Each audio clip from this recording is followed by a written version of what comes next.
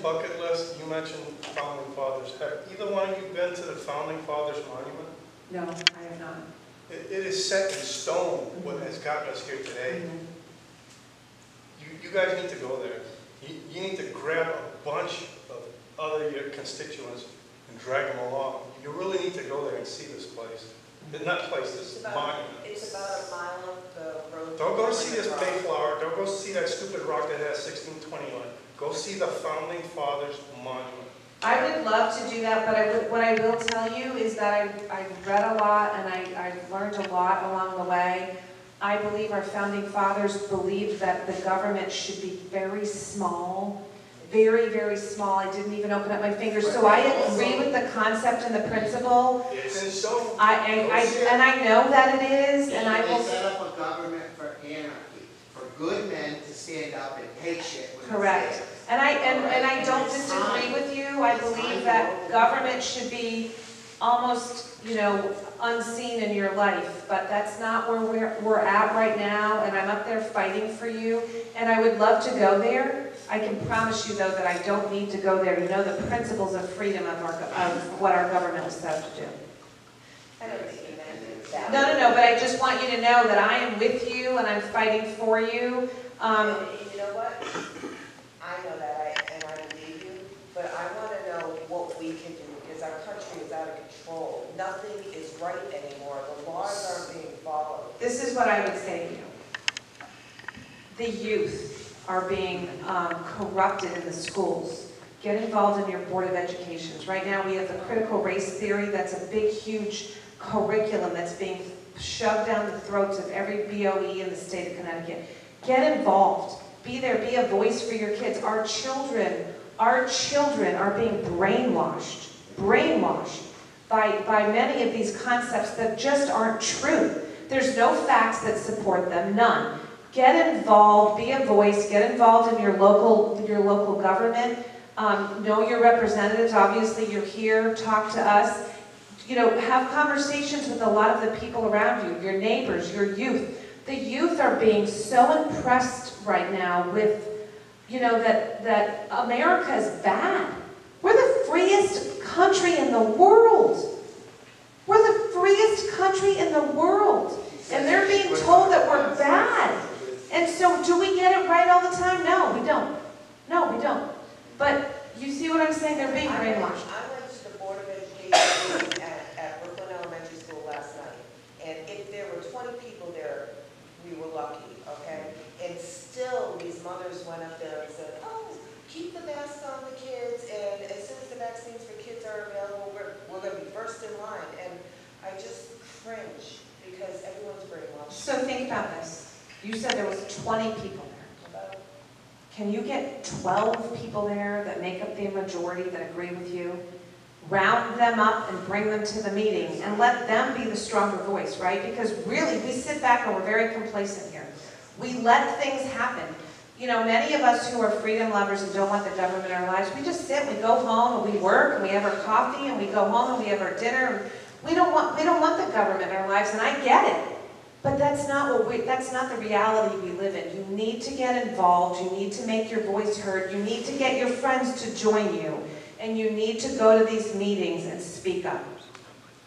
I certainly echo that. And, you know, to speak to our young people, you know, they're searching, they're looking for answers, they want to be involved. I can't tell you how many youth... Let's give them a party then. Big, giant party, concerts, live band.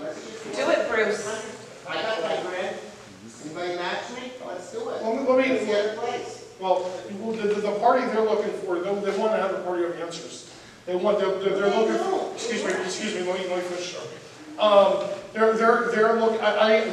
was a young lady, 16 years old, that interviewed me for a high school project, and it was over a 2-hour interview.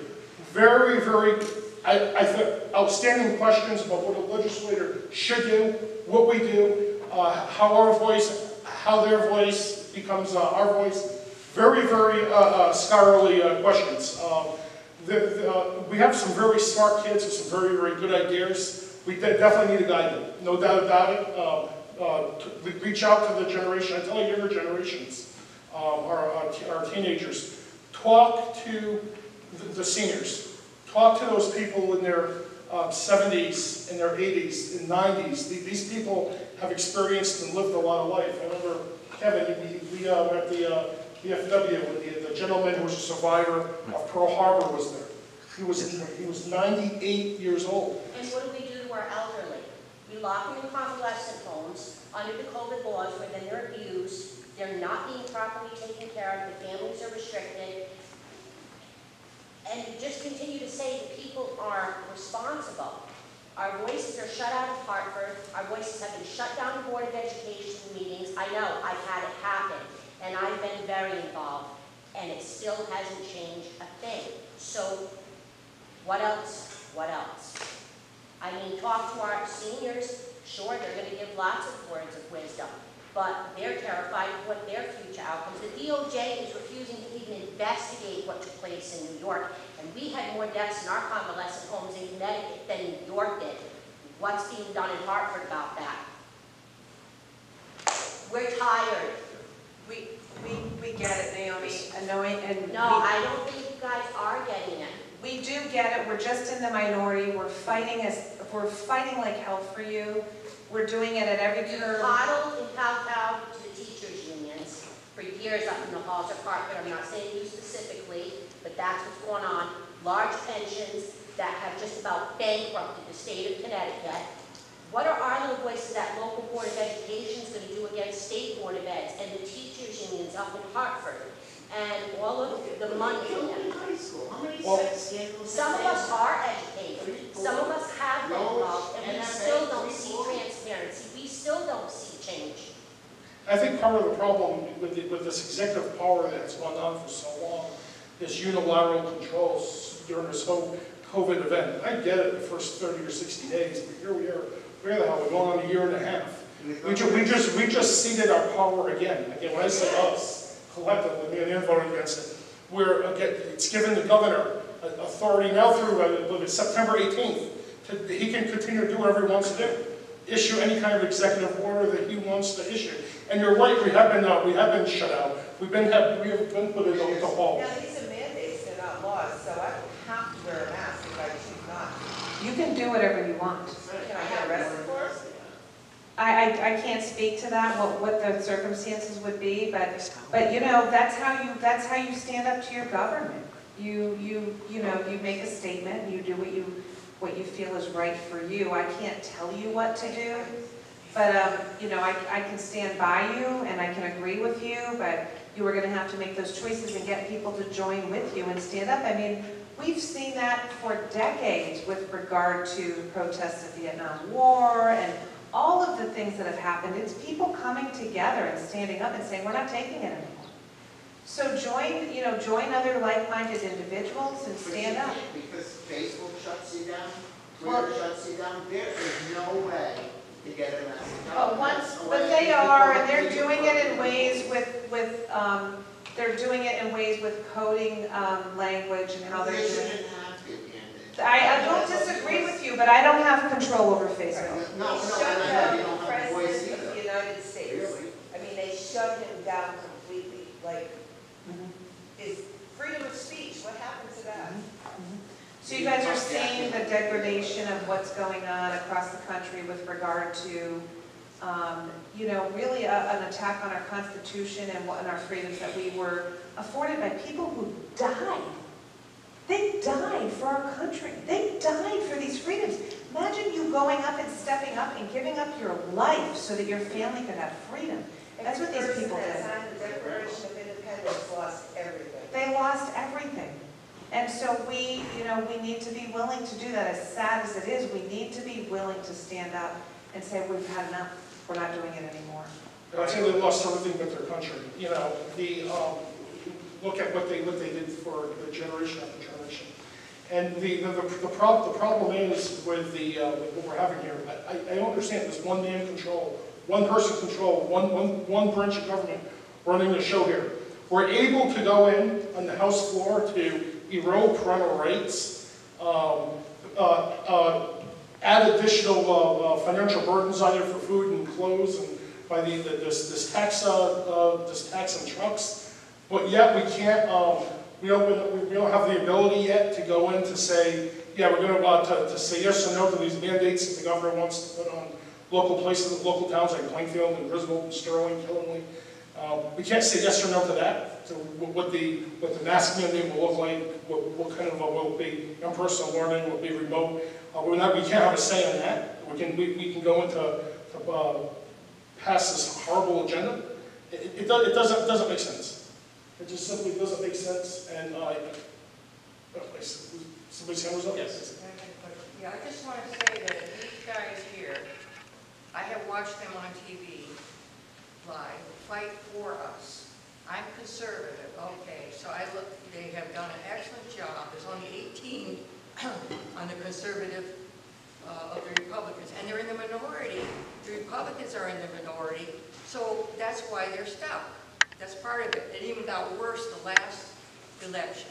They lost House and Senate, and that's what we need to build out, because they have the Democratic governor is really following the Democratic president.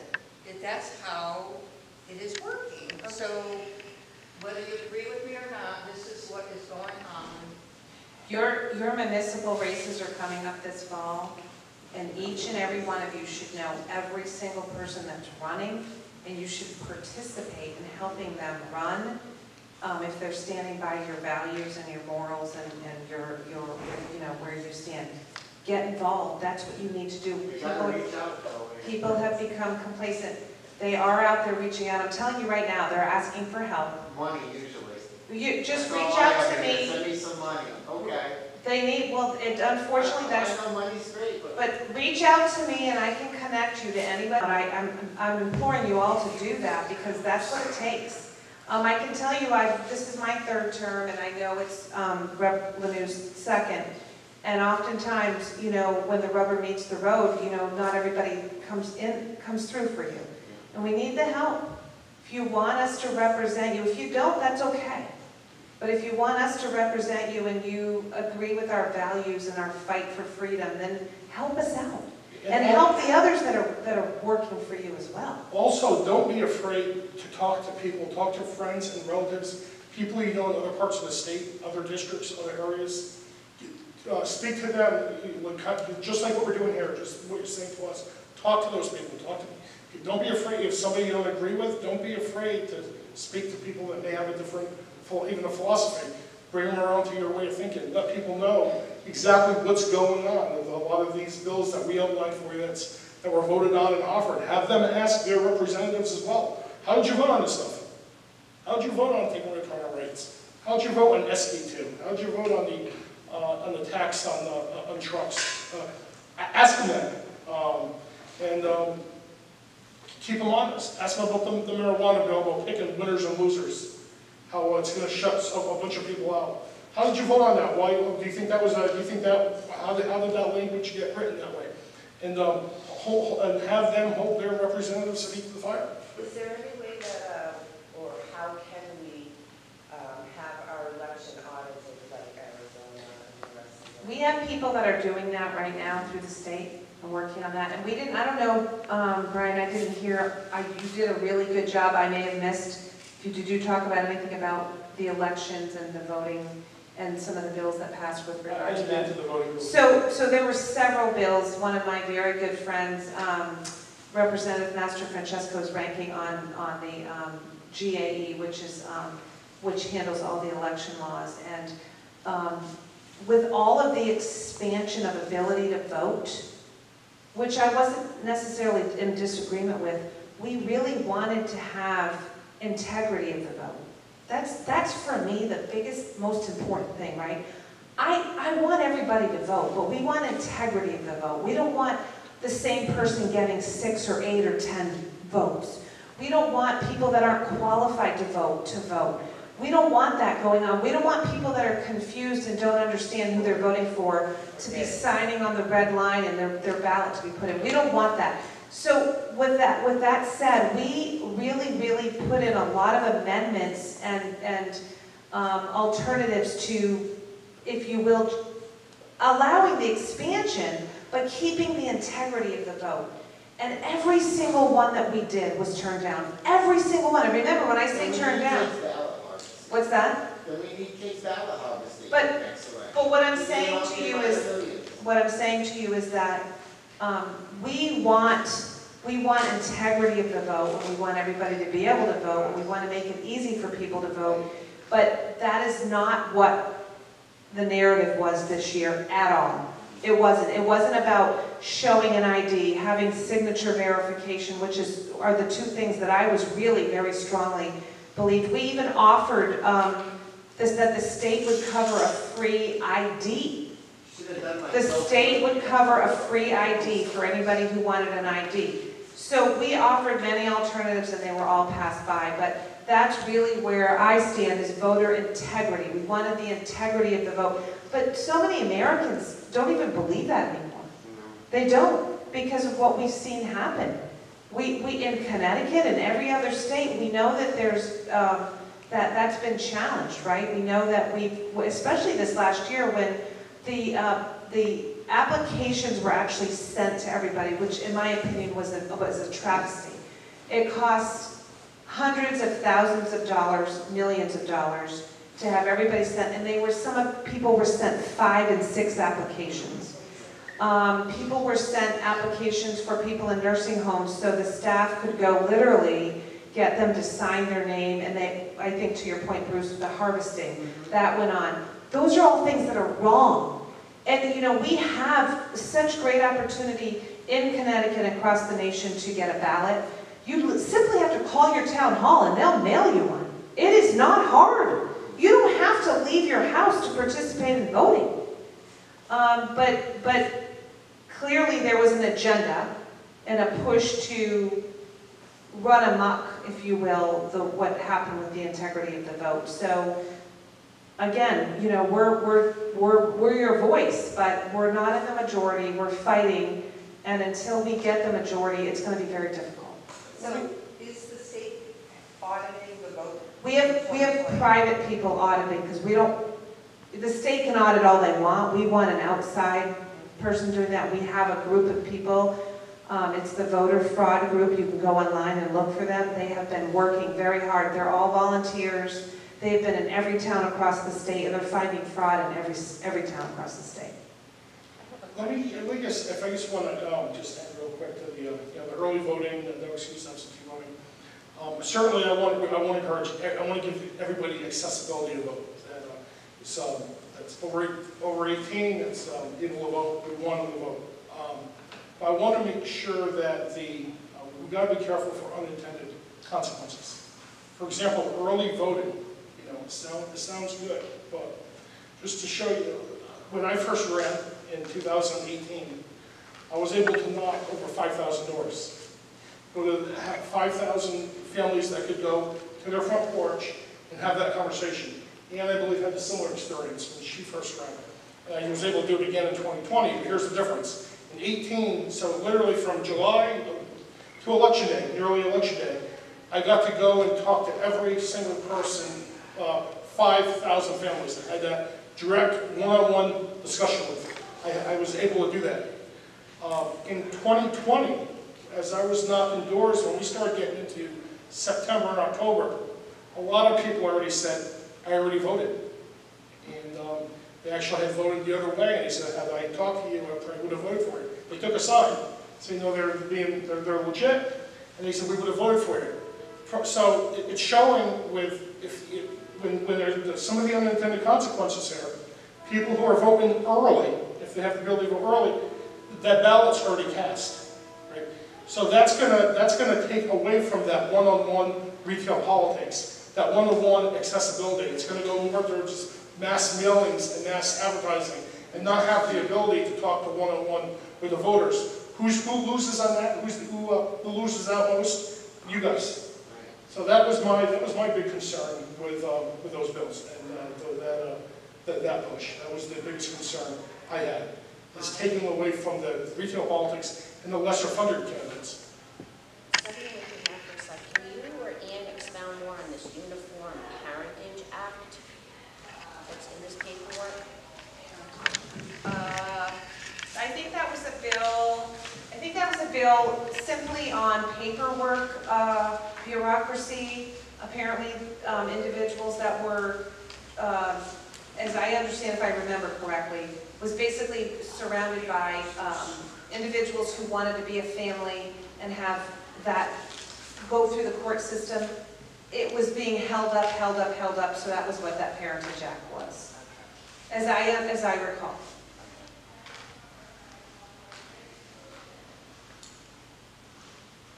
Any questions, any specific questions? Go ahead, Kevin. First of all, thank you both for coming. I did have a couple of questions that related directly to towns and municipalities. One of them, and it was Brian that actually brought it up. At the beginning of your session, when you all got sworn in and you voted to run business by way of Zoom, it definitely impacted what could and couldn't be done. It's exactly what you said, Brian. People didn't get a chance to go in person and voice their opinion. Instead, it was a 24-hour window for almost every bill. Now, I was on one for land use reform, which was horrible. I remember. It was horrible because what they were doing for that was they were allowing certain people to get on a list to speak. I was on a list, and after some 200 some odd people spoke, and legislators going back and forth and allowed to rebut, by the time you get to the 24-hour window, you had about 180 people that didn't get a chance at all. And I don't know, but it's something that failed. And I think I'm hoping and praying that this January coming up, that it's not going to be a continuation of that process, because Zoom did not help at all. So what I will say is that I liked Zoom for the fact that I think that we heard from people who wouldn't normally be able to get to Hartford, whether it be because they didn't have a ride or they work schedules or family or whatever. But to Kevin's point, there was a lot of downside to it too. So as much as I liked what it did, you know, if we're cutting off the voice of the people, if we had let it continue to go, I think that's where it would have been really successful. All of you can speak. I was willing to stay, I know with the 24-hour public hearing on the Public Health Committee with regard to medical freedom, we had stated at the very beginning, we'll stay here for days and listen to every single one of your voices be heard. They determined that it was going to be 24 hours, so I think that speaks to where Kevin was going. When we did have the meetings up in Hartford, they were much less individuals were signing up, and I think because of limitations of maybe being able to get there, work schedules, children, whatever. But I don't think that we would be doing that again, but who knows? I mean, we have a governor who has complete authority to call every shot that's going on up in Hartford. So again, he could say, well, you know, the variant's coming out, or, you know, we're concerned, or we don't want people to come to your house. It's your house. We don't want you to come to your house. And he has that authority to do that. So I don't know. I can't answer your question. One other question that I have was recreational cannabis. And was there any discussion on the floor to either table or bring forth a committee to discuss ideas and get it all hashed out before they came to vote on the actual bill? It's like putting the cart before the horse, and that's what we've seen. Art and I went to the CCM workshop, and one of those workshops was specifically on cannabis, and we talked about representatives from Colorado and Massachusetts and how their representatives failed their states because they didn't think it through first. And I was wondering if that was something that was discussed. So I'll speak, and then of course Rep. Lanoue can chime in. But that bill was 300 pages. 300 pages of just stuffed with, you must do this, you must do that, and only you can do that, and it was about picking winners and losers. It had so many flaws in it. There were dozens and dozens of flaws in that bill. And one of the things that we did propose is that let's just take a breath here. We know that most of the people in the state of Connecticut do want to see it legalized, which is, you know, based on all studies, that is the fact. Let's get it right. Let's stop passing bills. Let's stop saying it's wrong, but we'll pass it and we'll fix it later. We need to stop doing that. There are so many things that are wrong with it, and I think to you know, Selectman Cunningham's point, there's so many things that are so wrong that need to be looked at. We did propose that. We proposed that we have a commission that look at that, come together and say, okay, this worked here, this worked there, this might not work in Connecticut, this might work here. Let's get it right, but that's not what they wanted. They wanted to pass it at any cost. So I'll let you, go ahead and chime in. Yeah, I think you said it perfectly, and just to, to add on, now it's going to be regulated by this, what's it called, a social equity council of 15 elected people, right? And now, let's talk about who's not on council. We're not going to have anybody from DEMIS or the mental health community. We're not going to have anybody from state police or public safety, and we're not going to have anybody from public health. 3 areas, right, 3 wheelhouses where this has a lot to do with. We're not going to have those people on there. To speak to your point, Kevin, to hash this out, to get this right, I think those 3 communities would have a lot to say to try to get this right. And we tried to rectify some of it through floor amendments, and again, just they didn't voted it down party line. They just saw it was a Republican amendment, Republican proponents, and they voted against it, not even looking at the merits of it. So I agree. It's a good thing. This 300-page bill, I call it a 300-page monstrosity that none of us really had the ability to really read in depth before we were expected to vote on it. And then they changed it yet again before we went into special for it. So it's very, very troubling. And there was actually one section in there that there was a person who was a former manufacturer of marijuana in that business, that it was a carve out for them where they'll essentially get awarded a license without having to go through the licensing process. Again, the whole cronyism, picking winners and losers. Ma'am, I suppose you were a patient, had you been up for a while. Well, Linda, Linda. Hi, I'm Linda Fedor. I live in Central Village.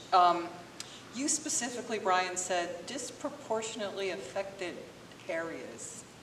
What is that? What is that? I think it's going to be. I think it's more of the urban, bigger, larger cities, those areas. But I'm still trying to get an exact definition myself. So if somebody wanted to grow pot up in Killingly, no, forget that. They're going to go to New Haven. Well, they've set it up, I think, Brian, right? Right. As from what we're understanding from the bill. Through the permits, so the licensing. Who gets the licenses? Who gets There's the preferential treatment. Right. So again, think about this. Billionaires like Larry Ellison or Howard Schultz, who grew up in their childhood, 9 of their 18 years, they would get a license preference over you, over me, over the majority of people in our districts, because that's where they grew up. So it's still not legal. And the other thing to understand too, think about this. So if I'm a large company, if I'm a large either manufacturer, grower, transporter, right? I got that in place. I'm going to simply find somebody who is in that's from this area that meets that qualification, and take them on as a partner. Use them as a silent. I give them part of the business and get my licensing that way. So I have a question. Is it legal to smoke marijuana? So no, let's be really clear about that, okay? It's federally illegal to participate in any kind of marijuana. It's federally legal. The bill that I proposed with other legislators was to take the prohibition off of marijuana in the state of Connecticut for anybody 21 and over. Right. So what that means is that the law enforcement in Connecticut would not be, holding you accountable for that if you were 21 and older. But if a federal agent were here and wanted to, arrest you, they could. It's federally illegal. So we did not make cannabis legal. We really just took the prohibition off of it. So I think that's another misnomer that people don't understand. So if it was legal, let's just say it was, how would that work with going to work? Not going to work high or anything, but getting a job? Well, that's a good question. So those were things that were missing that were they said, oh, well, we'll figure that out later. We'll figure that out later. We'll figure that out later. So I think to Kevin's point, we'll figure that out later. There were It was not really very well thought out, and nobody seemed to care. It didn't seem to matter. The other thing that happens in Hartford a lot is that the legislature will pass bills, and we will allow a commission to run something, whether it's I know in the town of Killingly, like with regard to power plants across the state, in the New England energy, right? There's a commission that makes all those decisions. With the colleges, there's a commission that is appointed. And so it goes from the legislator voting on the bill, and we literally almost don't see it ever again. The commission is assigned by the governor, and from that day on, this unelected group of people will make every decision with regard to whatever that topic or issue is. And that's what's going to happen with marijuana. How many people on the other side of the table, up in Hartford, that voted on the cannabis bill, were born in disproportionate areas that have a personal investment or a family investment in growing marijuana? Absolutely. How many? Oh, I don't know how many. I know that there were many that spoke out with regard to that. Many of them had family members that were in trouble with the law, that they wanted that erased, and they wanted them to be able to now participate in the selling of it. There was, again, when Representative Lanoue talked about winners and losers, it was so clear. I mean, it was kind of like when the Statler family was donating to UConn and promoting all of the opioids, the oxys, and giving them to the doctors, and they were getting vacations and kickbacks, and Blumenthal and Murphy took big money from the Statlers for their campaigns, big money. And you know what they said? Well, we donated it. We donated it back. And now we have an opioid crisis. So what will happen here, Brian, to answer your question, is in 5 years when the mess is created, we'll start playing cleanup after we destroy hundreds of people in Connecticut. Yeah. That's what happens. Yeah, and that's There the, is no pre-thought, it's cleanup. Correct. It's what they made billions. That's what happens. agreed, and what Anne said it right when she said, that was an exact, we'll figure it out later. We'll figure out later. But we'll fix it later. That's literally an exact quote. I'll just pivot back real quick to the truck tax, the truck tax that they're imposing on the trucking industry, right?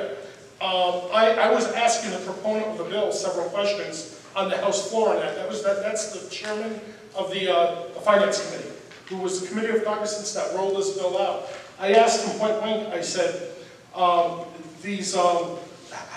onerous is the form going to be that the truck companies are going to have to fill out every month? And that's going to be up to the Department of Revenue Services Commissioner. If there's a problem with it, they'll fix it later. I use the example, if you're some kind of precision company in our state that has very precise, precision type machines, right? And let's say the machine, you need that machine to get your orders done, and it's out of the Midwest, and that company has their own trucks. You need a permit in order to transport it to Connecticut. You need that quickly. How long is it going to take to get that the out-of-state trucking company to deliver that machine into the state so this company can keep running? How long is that permitting going to take? We don't know. If it's a problem, we'll fix it later. We don't know. So literally, this could be something that could bring certain industries to our knees in our state, could cripple our industry. And we don't have the answers, but we're going to pass it anyways and fix it later. And that's... Are they going to exempt the farmers? They talked about that. We're not sure. That's going to probably be up to the commission, but that was brought up. That was, brought After up. watching Heather Summers' interview with I can't even think of his name right now, it's not important. She said it is not going to help the farmers in her district at all. They're going to They impose won't the be tax able on it. They did talk about having a provision for that, but that will probably come out of the commission that Brian spoke about, and that's what, we have nothing to do with that. It's now out of our hands. And I will speak for myself. I think that Rep. Lanoue is like-minded enough that I don't vote for bills. If there's problems with them, we need to get it right. These impact lives and people and their families and their incomes and their towns. We need to get them right. There's no reason to hurry these things through. We even see that happen in committee. Well, let's pass it out of committee and we'll fix it on the floor. Do you know how many times I've heard that? And they're not fixed on the floor, they get worse. And the same thing when they stay on the floor, oh, well, let's pass it today, we'll fix it later. That's not how it works. That's not how it works. So I'm committed to that as well. Again, there's just not enough of us that think that that's wrong. We think that's wrong. It is wrong. You're right. I don't think enough people know it, and I think that's the problem. They know It's it. like I mean, when I we're spoken to. listened to years, and now you hear this and you're going, oh my God. Let's get the local perspective here. I think, Kevin, you needed 160. Yeah, I think one of the worst ones was the cannabis bill, only because there's so many holes in it, it looks like a huge piece of Swiss cheese. There are so many unanswered questions in how do you do things. They haven't picked a committee yet, and they're going to pick it from the public sector and exclude the people that really need to get involved in it. Correct. The other thing, if you don't think that this is how it relates, and we talked about this last time, how does it relate to support to buying drugs? A person was pulled over now, and they may have been sniffed for heroin and or marijuana. They have to drop that case because that dog would not be part of the evidence, so they couldn't do that. So if a group of teenagers were speeding down the highway, and I think Brian spoke to this a little bit, and a police officer saw them and said, oh, geez, I'm going to pull them over. They pull them over. You have young teenagers in the car. They could have been drinking. They could have been just speeding down the road. He walks up to them, and it's obvious there's marijuana smoke, and they're all high smoking marijuana. We have now allowed the opportunity for those children, because they're teenagers, to just drive away. There's nothing that can be done. The police's hands are tied. They can't do anything. We have disabled our police in this state, and we're seeing it across the state. We're seeing crime all over. There was an incident in Plainfield with a car stolen not too long ago. Yes, our neighbor's car was stolen right out of our shared driveway. That's another problem that's going on. We had the clean slate law wiped away some very bad criminal offenses. Argued it on the floor for hours. But again, this was back 25 years ago. You talk about the school, you talk about bad bills. The No Child Left Behind Act. Sounds great, doesn't it? All of our children aren't going to be left behind. What they did was they removed policies that safeguarded our kids in school so that they could bring the attendance numbers up. Didn't matter what condition those kids were going to school in. And the board of eds didn't care. The government didn't care. And they were getting a lot of money in the towns. Because as you quoted in your last meeting here, Ms. Dauphinais, it's about the money. It's not about the safety of our children. It's not about us. It's not about the elderly. It's about government corruption making a lot of money. They're not committees. They're people with personal interests that are voting so that they make money and their families make money and the hell with the rest of us. And that's the truth. So the trick is to get it. Well, and we've seen it over and over again. I know that. The truth is what they don't want put out. Right. And it's lack of transparency. It's self-serving. It is. It is, and I agree. I 100% agree with you. How do you embarrass them at a high level? Well, the challenge we I have know is how. That was a trick question. the challenge that we have is that the media is not on our side either. Right. So you have to embarrass the wealthy. So we have to jump hoops to kind of get them to quote us, to hear us, to come and report what we're saying. If you listen to the news, you hear all one-sided. You don't hear anything on the other side. It's all one-sided. Why? Because the media is with them. Money. It's money. Money. It's a bill. Money and what power. What happens after your news? What happens during your news? You get a Pfizer commercial. You Yeah. get this drug company, that drug company. Where's your news coming You can't even from? walk through a store without hearing these stupid ads over the speakers. So I don't know if you have any more questions. Representative Lanoue and I both have cards over here. I know Kevin is willing to speak. I know it's 8:30 and it's late. I just have one more thing to say. Sure. Brian, I want to congratulate you on getting the bill passed for the camp for the children. Thank you. I definitely was for that. I think that we need to have stricter laws to protect our children. And Anne, I was very disappointed that you did not vote for that. I did not vote for that, so I will tell you why. And you can agree with me or disagree. I'm always willing to stand for. So there is a way that camps can get that information without a mandate. Can, but don't.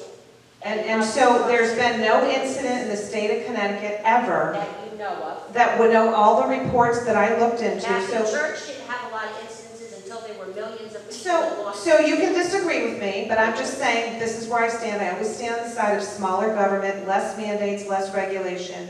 There has been no reported cases at all. That bill was based on a case that happened in Texas. And when I asked every single report, there were none that were overturned with anybody who had a background check that turned over something that revealed that they shouldn't have been camping. But we can talk about that offline, but I just wanted to say that you can get those names off the sex offender list. There's 3 lists that you can get those names off of. All the camps that I spoke to. My question to you in this is, do the camps that are state funded have to do that? Yes, they've had to do But the that. private ones do not, correct, Dan? The private ones did not. So we're going to continue to allow the state to protect themselves, but then when the private ones, they don't have to. It's not about the safety of our children, it's about money. And shame on anybody who did not vote on that bill. I'm the only one that didn't vote on that bill. So just saying. But I still support that. I still stand by that. There's ways of getting that information without putting a heavy regulation and mandate on camps. And that's where I stand. I always stand on the side of smaller government, less regulation. I know that the safety steps are available to them. Smaller government means safeguard our children, safeguard our interests. It doesn't mean safeguard the interests of business. Not trying to safeguard the businesses. I believe that also there's accountability on everybody to do their homework with regard to the camps that they send their children to. But we can talk about that offline too. But any other questions? Well, I'll just end with, I just want to thank everybody for coming. I just want to just put out there anybody can reach me anytime. My home number is listed. It's 376-9354. Again, I'm going to start doing, in addition to that, you can call me anytime. My direct email is out. It's brian.lanoue@cga.ct.gov. And again, I'm just doing office hours, starting the second and fourth Mondays of the month at Slater Library. That's going to be starting Monday, September 13th. So we'll be putting more out on that, but I welcome you guys anytime. And it was a really great discussion. I want to thank everybody for coming. Kevin, thank you for joining us, giving us a local perspective in state government, and we will, I'm sure we'll all talk soon. And we have more booklets up here, we both have cards up here, and we'll be here I know I'll be here for a few minutes if you have any further questions, and thank you for coming. And I have to give Mr. Howell